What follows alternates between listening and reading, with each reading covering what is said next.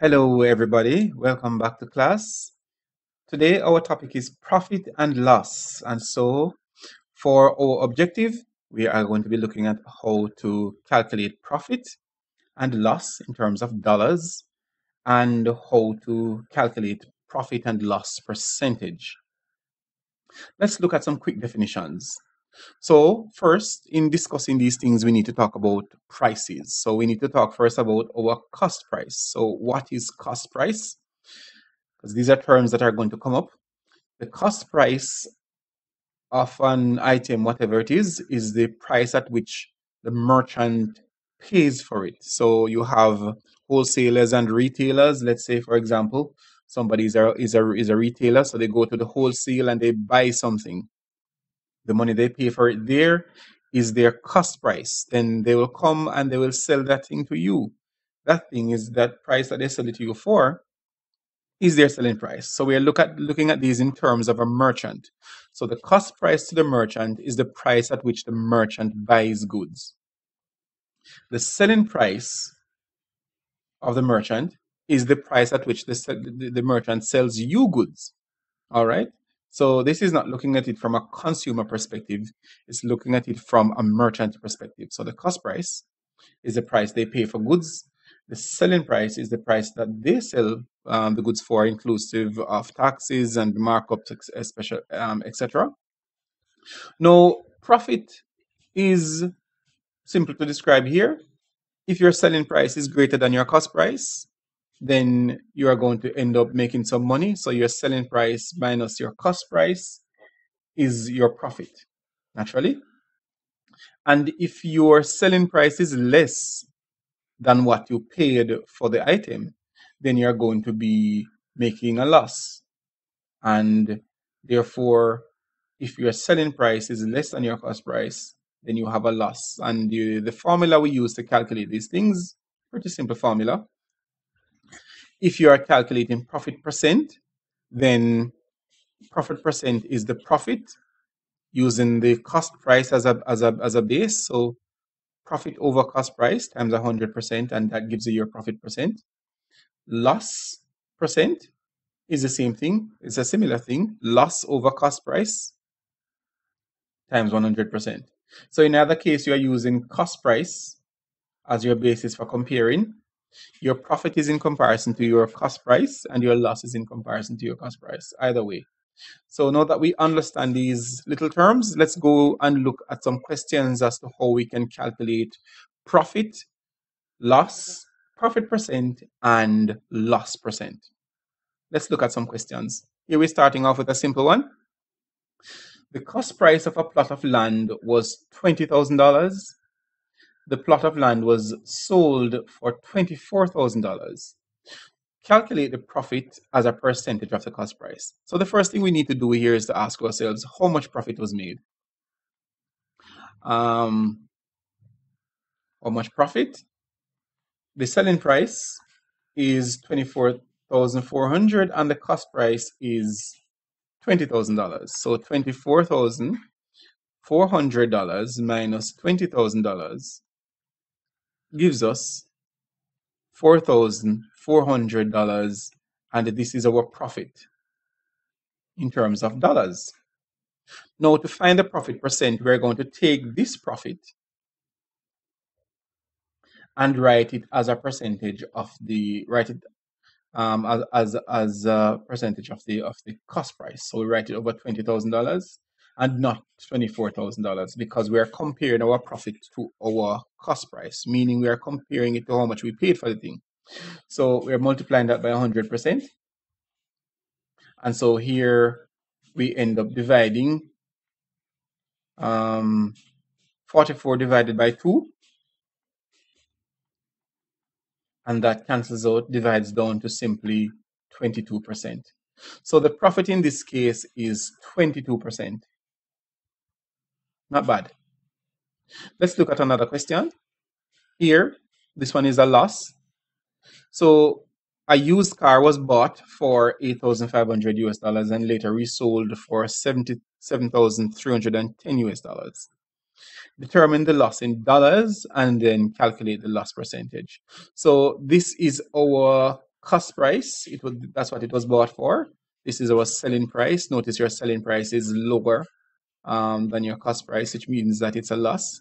So the loss is going to be $8,500 minus $7,310.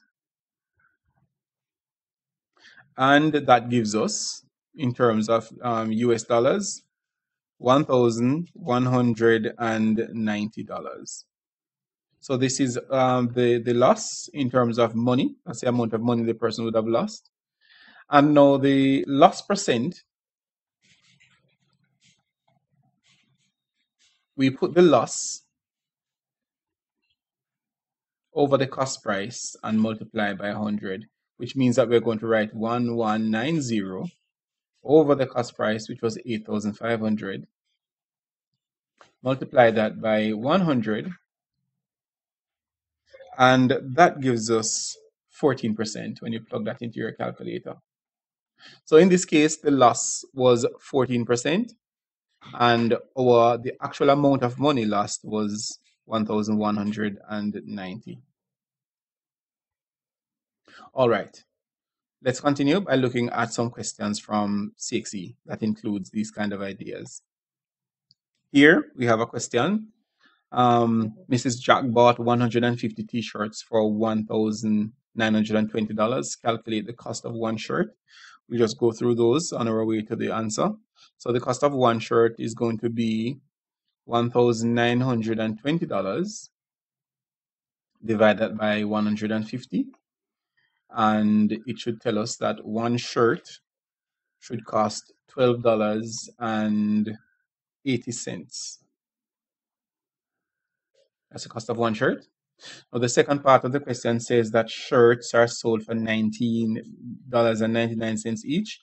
Calculate the amount of money that Mrs. Jack receives after selling all the shirts. So each shirt is sold at $19.99, and there are 150 shirts. So we multiply that, and that gives us a total of $2,998.50. So run that through your calculator, you get that answer.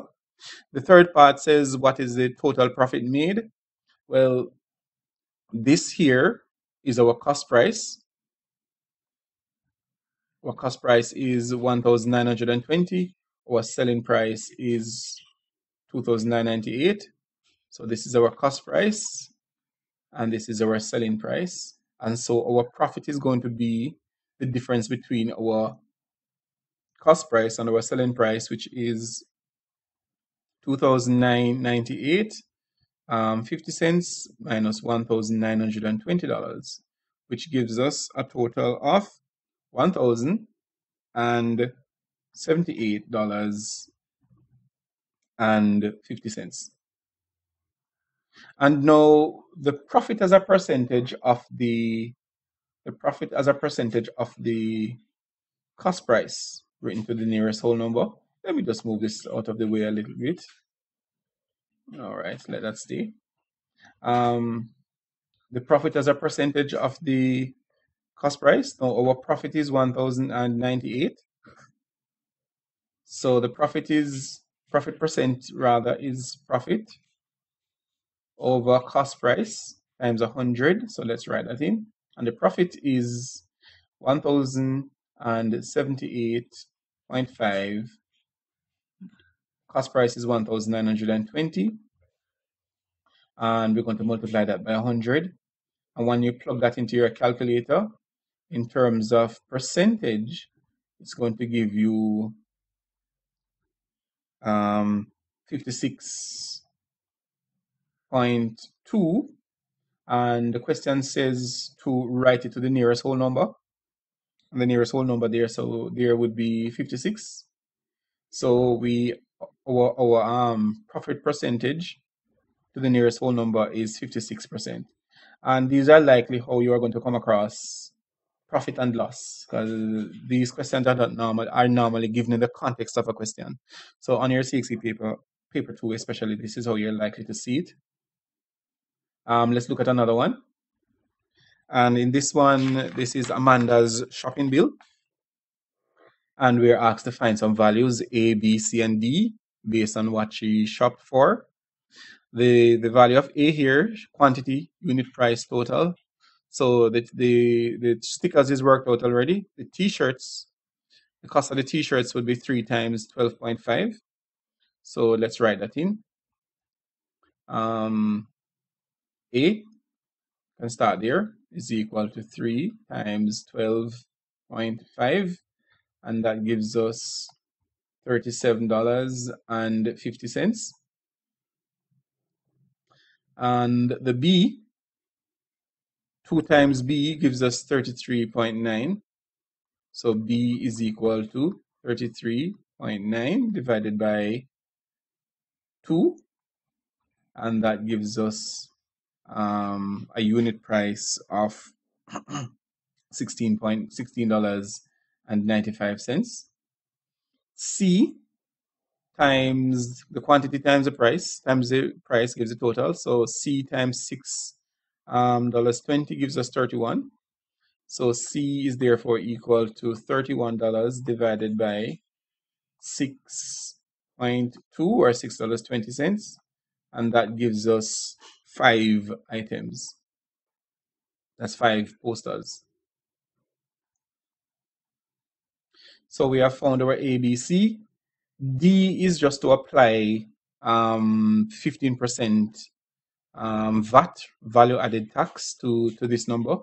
So D is equal to 15%, that's 15 over 100 multiplied by 108.28. Again, basic calculator work. And once you type that into your calculator, you're going to get $16.24. So A, B, C, D, all done. Now the second part of the question says Amanda sold 6 of the 12 stickers which she bought for 75 cents each, and the remaining stickers for 40 cents each. So she bought 12 stickers for $5.88, and now she sells half the stickers for 75 cents and the other half for 40 cents. Show using calculations whether Amanda made a profit or a loss on buying and selling the stickers. So let's see how much money she gets for the stickers. She sells 6 at 75 cents. Remember, 75 cents is written as 0.75. And when you multiply that out, 6 times 0.75, you end up with $4.50. The other 6 stickers are sold for 40 cents each, and we write 40 cents like this, 0.4, and that gives us $2.40.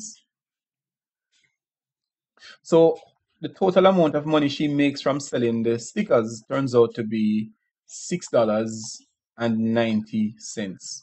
Now this $6.90 is her selling price. So the selling price is $6.90, and the cost price was $5.88. So she has made a profit, but just to make that more concrete, the profit would be the difference between the selling price and the cost price. So we can see $6.90 minus $5.88, and that will give us $1.02. And so she made a profit of $1.02. So show using calculations whether Amanda made a profit or a loss. We have done our calculations, and we have shown that she did make a profit, or her selling price is greater than her cost price, which means that she made a profit, and that profit is $1.02. Remember that you can find many, many more past and practice papers, material to work with, including textbooks and all, at the website csecmathtutor.com. So head on over there and find material to work with, especially if you're working online. Share with your friends, subscribe, and best wishes as you continue preparing for your exams.